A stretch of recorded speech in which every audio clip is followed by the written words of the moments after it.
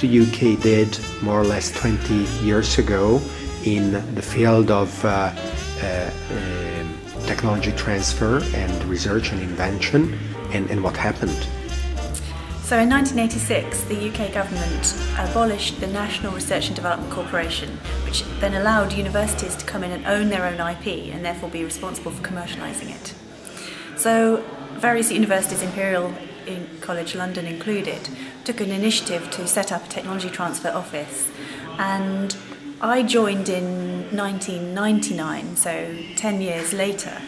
And my understanding of what had been happening in that first 10 years was that universities were trying to understand what did it mean if an inventor would have a share of the revenue, maybe be a director of a spin-out company, or maybe be driving a project, research commercialisation project within the university labs. So there was a lot of policy decisions and a lot of discussing how this would all work. By 1999, the government had moved with several interventions, and incubating spin-out companies is one of those, providing seed funds, University Challenge seed funds was another, encouraging higher education, reaching out to business and community was a third, and there was also an entrepreneurship and a technology bundling initiative. So those really set the scene in the UK. Different universities have used those funds to do technology transfer, knowledge transfer in different ways, but essentially it really, I think the impetus came from that date. In the meantime, of course, other countries have taken steps learning from the experiences of the US and the UK too. What have you observed on the EU level mainly?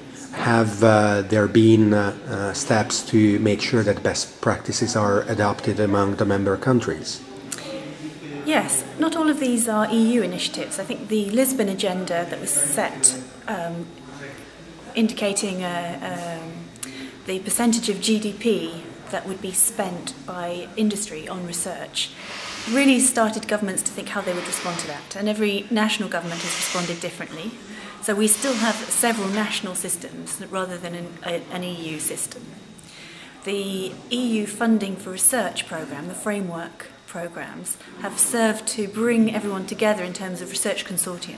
So I think Europe is really ahead in terms of organising these large projects, bringing together many institutions from different European countries. But in terms of the technology transfer best practice, that's still left to the individual countries. If you had the chance of tackling some of the issues that today make it so that the process is not at its optimal, what would be the highest priority item that you would pick? Well, I'm a really big believer in having a market-led approach. So being able to interact with business and the community, it should be driven by what does business and the community want. So a bigger voice for industry and a bigger voice for society in terms of what they would like from the universities. So it's not technology pushing out of the university, but more industry drawing products from the university base. And that probably means more dialogue. That's happening. It means more funding. We're seeing more of that. And examples where companies are outsourcing their R&D expenditure, and universities are participating in sort of more bigger social networks, bigger networks between universities and companies. I think is evidence that this is happening, but better articulation of what industries want and a better commitment from them in terms of partnering with the universities. All right, thank you very much. You're welcome. It was